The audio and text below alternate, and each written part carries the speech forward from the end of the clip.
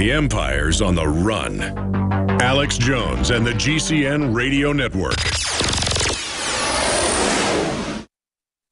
InfoWarsLife.com. Check it out today. I have set out to bring you the most hardcore, cutting-edge supplements and nutraceuticals, bar none. And that's what you'll find at InfoWarsLife.com. We have rejected literally hundreds of products from the InfoWars Life line because they are not of the very highest quality, or because they're not 100% organic, or because they don't pass all of the strictest toxicology tests there are that we have listed at InfoWarsLife.com. Whether it's Survival Shield Nascent Iodine or DNA Force, Super Male Vitality, Super Female Vitality, Lung Cleanse, Fluoride Shield, Oxy Powder. I believe that all of these products will blow you away like they've done the thousands of other customers that have visited InfoWarsLife.com and believed in us and tried the products. Folks, check out InfoWarsLife.com today and the entire line of groundbreaking, cutting-edge, hardcore products. After consulting top doctors, nutritionists, pharmacists, and others, we have developed what I believe is the ultimate non-GMO, organic Super Male Vitality formula. Super Male Vitality by InfoWars Life is so powerful that I only take half the recommended dose. I jump out of bed ready to fight these criminals every day. I look forward to waking up and taking my Super Male Vitality. Visit InfoWarsLife.com today to secure your Super Male Vitality and other powerful products from InfoWars Life. The government's Department of Homeland Security is buying up loads of ammo. At the same time, they're restricting civilians' rights to own and purchase firearms. Can you put two and two together? Infidel Body Armor can stop every round, including hollow points and .308 sniper rounds, is reasonably priced and fully legal. But for how long? Go to InfidelBodyArmor.com, spelled INFIDEL bodyarmor.com. Infidel Body Armor. Just won't quit. Aging starts at the cellular level. When cells become toxic, they die early and aging sets in. In the past decade, we have witnessed unparalleled scientific discoveries. During that period, key patented compounds have focused on mitochondrial growth, nerve growth, and rejuvenation. But no one has put together a formula that focuses directly on brain health, nerve growth factors, and optimizing your cellular energy at the same time. We now have the synergistic solution, DNA Force, just one of the key compounds. BioPQQ is backed by major clinical studies and over 175 PubMed-listed published studies. You want the best that's out there at the lowest price anywhere? The ultimate value, cutting-edge, trailblazing game changer that also supports the InfoWar.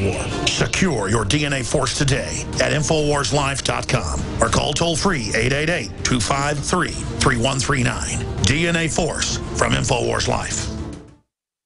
Hitler took the guns. Stalin took the guns. Mao took the guns. Fidel Castro took the guns. Hugo Chavez took the guns. And I'm here to tell you, 1776 will commence again if you try to take our firearms. Doesn't matter how many lemmings you get out there on the street begging for them to have their guns taken. We will not relinquish them. Do you understand? Rallying patriots worldwide in defense of human liberty. It's Alex Jones. Well, here's the big headline that just went live at Infowars.com directly from a CDC report and documents confirmed by the U.S. Army that I want red linked and put at the top of PrisonPlanet.com and Infowars.com. This is an article by Kit Daniels, CDC, Ebola spreads like the flu. A CDC flyer describing the droplet spread of Ebola, which happens when germs traveling inside droplets are coughed and sneezed from a sick person, is nearly identical to the CDC's description of influenza, which it breaks down. And then he links in there to the Army's own report confirming that. And here's the issue. We knew years ago that they believed it was somewhat airborne. And now we know that in temperatures below 45 degrees, it can live for days and travel miles. So if this is real Ebola, because it could be a simulant or something else, it's very suspicious, we got a big problem on our hands. Either they're covering up, in my view, I want George Norrie's expert take on this, either they're covering up for the election and hiding it, or it's not real Ebola because they would wear spacesuits previously, and this Ebola clearly lasts longer, incubates longer, is much more dangerous. It's real in Africa. I'm not saying there isn't an Ebola crisis, there's just no response. But then I talked to a medical doctor in Dallas who's high level. We have a medical doctor from Missouri on, who they didn't fire Monday, but they're ostracizing. He's the head of several hospitals. He said, no, the feds come in and grab people out of the Harry Truman Hospital that are bleeding out and disappear them. I've had senior Border Patrol on by name saying this is happening. Zach Taylor and others. Dr. Group met with senior Border Patrol who were active duty, trying to figure out what's going on. See, the Border Patrol, the police, the feds don't even know. It's COG, FEMA, CDC, Northcom. The Army doesn't even know what's going on. It's only senior people. And believe me, the military teams are much bigger, though, than them saying it's a 35-person team. No, they're grabbing folks all over. Well, are they grabbing people that really have malaria and it's a drill to see if they can get away with it? Still, people are disappearing. We know that's going on. George Noory, I want your take on this. There's uproar over U.S. troops who are under Ebola quarantine in Italy. But in the past, the Navy, the Army, everybody quarantines people that might be sick. They shouldn't have been sent there. Trump says a new kind of hell to pay if soldiers are infected. Paper. Doctor lied about New York City travel. Turns out he traveled a lot more places. What is he doing? This other nurse now who's around Ebola saying she won't even self-quarantine. Documents have now been released and revealed, confirming the State Department plans to bring non-U.S. citizens with Ebola here. I mean, I made jokes about that 2 weeks ago and had Democrats sign fake petitions in Austin saying bring them here. This is becoming Twilight Zone. But Kit Daniels is here. George Noory is here. We're going to have Kit pop in a moment about his story. But George Noory, what do you think's really going on? George Noory of CoastToCoastAM.com and Beyond Belief. What do you think's really going on, George? Well, I find it unusual, Alex, that Ebola has been around for decades, and now they're saying by January they can have vaccines. What's taken so long? That's strange. Liberian newspapers have reported that Ebola was started by us to get them. That is something that a lot of people have suspected a long, long time ago as well.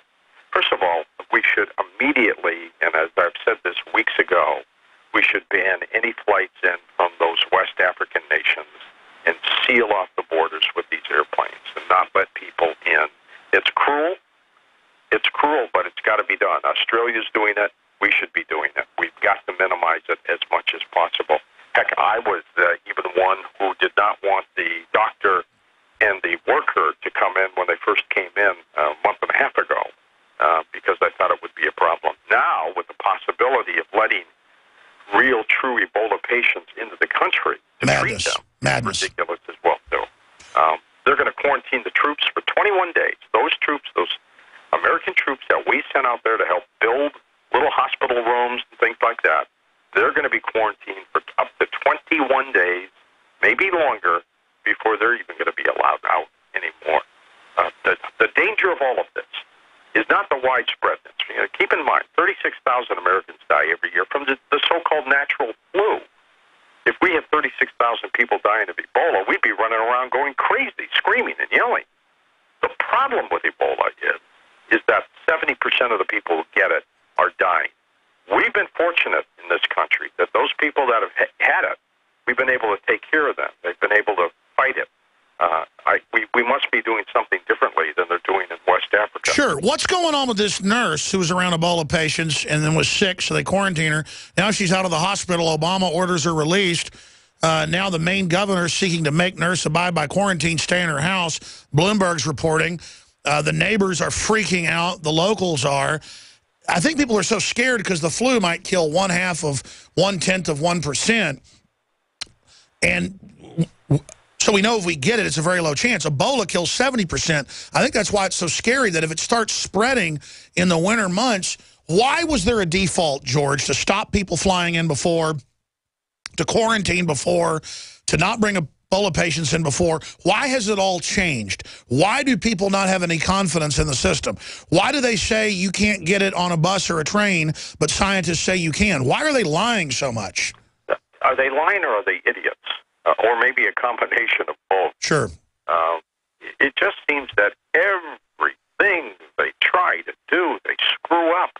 I mean, if you had people like this in your company, Alex, or in Coast to Coast, we would have fired them a long time ago. I mean, you just can't have that kind of incompetence, and that's what we've got right now. We've got common sense tells you you've got a disease that spreads like crazy when you get any kind of solutions or body fluids or anything on you.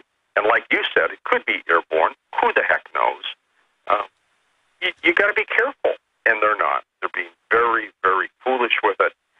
Letting so many people in who have this disease is ridiculous, and we have just touched the tip of the iceberg of what's going to happen with Ebola. I mean, you get these isolated cases. That's not a lot, but it's going to grow. It's going to fester. It's not over by a long shot. So you think it's overall real? I tend to agree with you. Something's creepy here, though. George Noory, pulling back then, obviously, if on average Ebola spreads for each person that has it to 2 other people, you've got the guy that died in Dallas, and you've got this doctor and this nurse and then others, all these other Ebola patients that are being brought in, more than 25 of them that are aid workers. Now they're going to bring in foreign aid workers that have it, and they're saying it's no big deal when before they'd wear spacesuits. And, I mean, you've got all this happening. If 2 nurses got it from one guy following the average, then you've got to expect with this medical doctor that was in the infectious stage at bowling alleys and restaurants and on the subway that it's had to have spread. So either it's fake or it's going to spread. Now, I'm not saying it's going to be some pandemic and we're going to see hundreds of thousands get sick and die, but clearly it's one or the other. George, what do you think? Well, I don't think it's fake. I think it's real. It's happening, and it could get out of control, and that's the bottom line. It could get out of control. What does your gut tell you? Are we going to see more cases? No, there's no question about it. Are we going to see widespread cases? I don't know yet. I can't speculate on that, but we're going to see more cases. What do you think about the disappearance that I've confirmed with medical doctors on and off record of people, these federal teams come and grab them? And they're probably quarantining them or testing them or grabbing blood from them in case they get cured. They use it as a serum. Who knows? But it's just very... Why not tell the public? Why not say, if we think you have Ebola, we're going to put you in quarantine? The public would support that. I think they would. But I think they think it's easier just to grab people and take them away. To set the precedent to secretly grab whoever they want in the future. We are going to come and take you. I tell you, and then that only destroys confidence more, causes all the rumors. It is really out of control. Kit Daniels, one of our InfoWars News writers and special reporters, is here. And Kit, you notice something very easy to freak out about here. Hiding in plain view. I want to get George Noory's take on this. Again, George Noory of CoastToCoastAM.com, one of the top syndicated hosts in the world, joining us right now. Kit, just a few weeks ago, the CDC had one flyer out on Ebola. Now their new flyer says something pretty scary on it. We're going to show folks a document cam shot of this if they're TV viewers. Kit, describe for radio listeners what we're looking at here. Well, the document on the left is from the CDC on October 16th. It's about the transmission of Ebola. It says nothing about droplet spread of Ebola. But now the CDC released another flyer on the right on Monday, the 27th, which does admit that, yes, Ebola can spread through droplets in the air.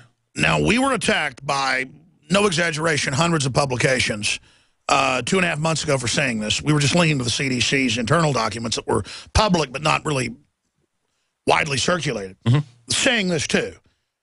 So why do you think they're now, Kit, coming out and quietly admitting this? Because now even the mainstream media is forced to admit that, yes, Ebola can spread through droplets in the air. So now they're just slowly admitting, trying not to bring too much attention to themselves by quietly releasing this document, this new revelation.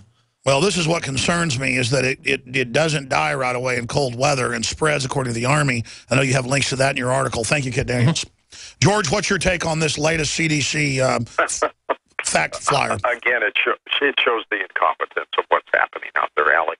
Look, you're not a doctor. I'm not a doctor, but we could have told people years ago that Ebola or any disease is transmittable in droplets or any kind of fluids or any potential.